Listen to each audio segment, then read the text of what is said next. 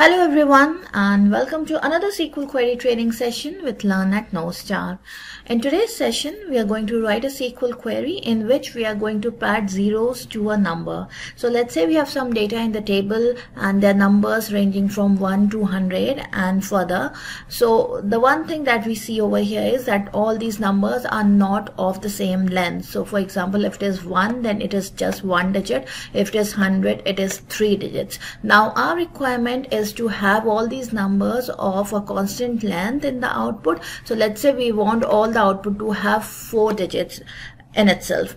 So what we need to do now is, if it is a single digit number, we need to add 3 zeros to it on the left hand. If it is a 2-digit number like 10, we need to add 2 zeros on the left hand, and so on. So this can be achieved by writing a simple SQL query. So let's see how we can do this. So to take the example of any number, I'm just going to declare a variable. So declare at var, and I'm going to define it as a string. So let's say varchar, and we will keep on changing the value. For now, let's keep the value as 4. Now the next step is to write a select statement, which is going to be pretty simple. So we just write down select, and since we said that we want the output to be of 4 digits, or the length of the output should be 4, I'm simply going to concatenate 4 zeros to this variable. Okay, and since we are concatenating, we have to use the plus operator. This is in SQL Server. If you are working in other databases, you might have other concatenation operators.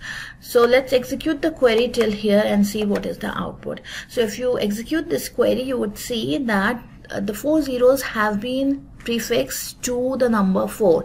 Now our requirement is to have only 4 digits in the output. Now this has become 5 digits, 4 zeros plus 1 digit from the variable.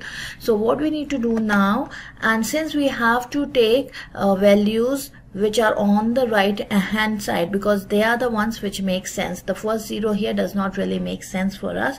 So what we are going to do is use the right function. So if you use the right function and just select the 4 digits from the right of this output that we just got. So now if we execute this, we will get the correct answer. So this is how it can be simply achieved. This can be the other way around. If you have a requirement to pad something on the right hand side, then you can go and use the left function as well. Now just to make it clear how this is working, let's convert this from 4 to 44. Okay, and let's run the same query, and it will give us the same result. Now in this case, we see that 2 zeros have been prefixed. So 2 zeros have been appended on the left end of 44. Still the output that we have got is of 4 digits itself.